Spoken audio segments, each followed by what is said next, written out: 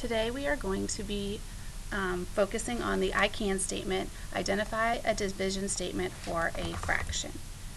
When given a fraction, 2/3, we can read that as 2 is part of a whole of 3, or we can also use this whole fraction to identify a division statement.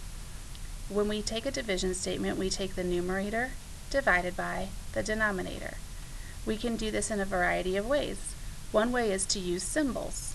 2 divided by 3, or 2 divided by 3.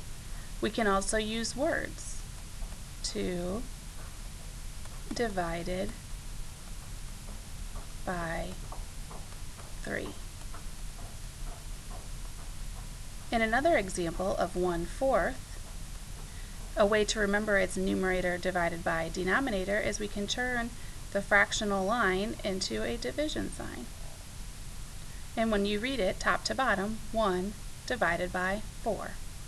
1 divided by 4, or 1 divided by 4.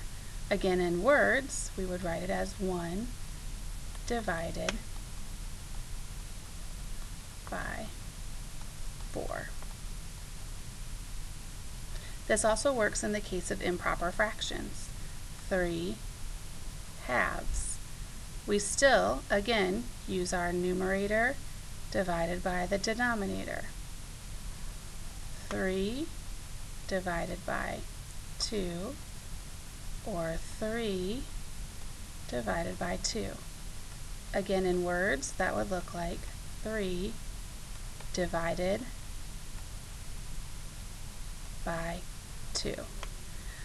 And that's how we can identify the I can statement of identifying a division statement for a fraction.